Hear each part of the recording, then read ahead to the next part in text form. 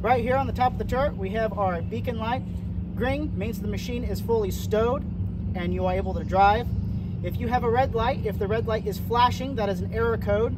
Or if it's a solid red light, that means your basket is not locked into place, or at least the sensor thinks it's not locked into place.